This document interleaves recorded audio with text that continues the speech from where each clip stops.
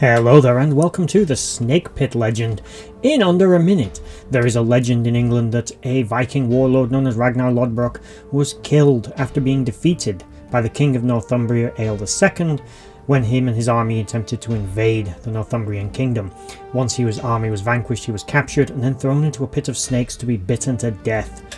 This is a fantastic legend, but unfortunately it is not true, because if you know anything about British snakes, you'll know that A, they're not particularly venomous or aggressive, and not overly common. The idea that it could have gathered up enough of them to actually pose any significant threat to a grown man was slim to none, unless he imported vipers from the Mediterranean or Africa or somewhere else where there are more deadly varieties, and imported them in sufficient quantities that they could actually kill an adult man.